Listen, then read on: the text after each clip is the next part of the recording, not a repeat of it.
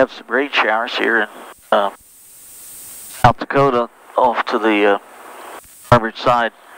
Quite a few of them, but widely scattered. And what we're doing now is working with a radar a little bit.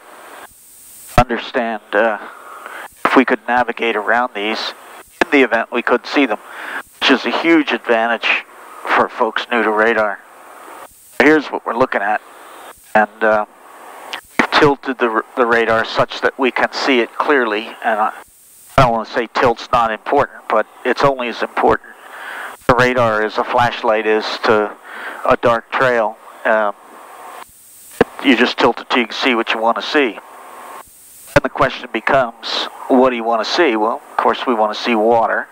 The good news is that's all that radar paints. If you go to the vertical profile on this center phenomenon here, we can see asymmetry in the paint. That is, there's some tallness here, and the rest of the thing is symmetrical about the center of the cone. And that indeed is a rain shower.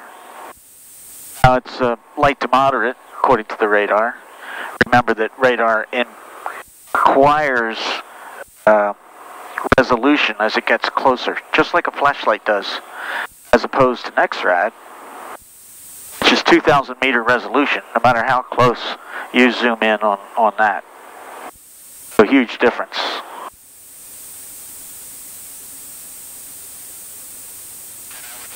Turn further right. As we do, the radar is going to show less water in that column, and that's because we're painting now the edge of it. Now here's another one over here. Go back to the horizontal mode, we'll be able to see. You can see if you even if you couldn't see, if there's no lightning, it's safe to maneuver through these columns of water. The advantage of training this equipment is that now we can see, and we can corroborate what we know to be true with our Mark I eyeballs with what the radar is telling us. And that's pretty important. So with a few sessions like this, you can gain some confidence that what you see on the radar is indeed not lying to you, and you can use this equipment to navigate through rain showers. Lightning is a different story. So make sure you have storm scope on, and make sure it's in a mode that, in the strike mode, as opposed to the cell mode, so that you get raw data that gives you information about lightning in the vicinity. These are decayed strikes. So we got very little activity. Strike rate is now 0.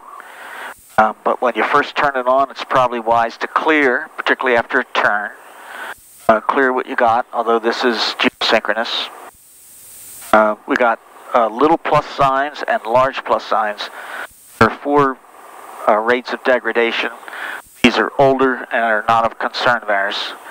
We will want to stay 25 to 30 miles away from lightning. As you may know, spherics, which is what storm scope is, may cause some radial spread, so that the software tries to smooth that. Smoothing is most smooth in the cell mode, but strike mode is what we want, because we don't want too much smoothing. There's a brand new strike right there. One from over in this direction somewhere, 25, about 20 miles away. So BVR, beyond visual range for now. This other cell here, this other range shot.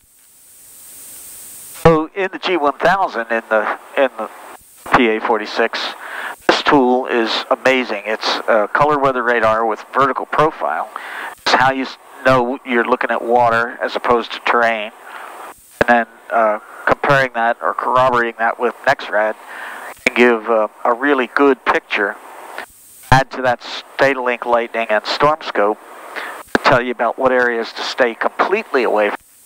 And you have some tools that will allow you to navigate and safely fly through areas of less than ideal weather. This is Dick Rochfort. Fly safely. Train often.